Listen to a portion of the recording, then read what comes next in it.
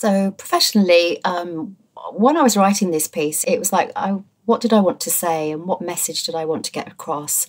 And I think first thing that came into my mind was around intuitive thoughts and how the emotion of thoughts can actually take you down a path of negativity, or it can ruminate, previous traumas, or it can ruminate situations in your mind that sort of detract you away from what actually you're trying to achieve. Intuition for me is quite a strong emotion, a feeling that you get, that we often say, listen to your intuition, listen to what your body's telling you. A lot of that language is used quite familiarly with families.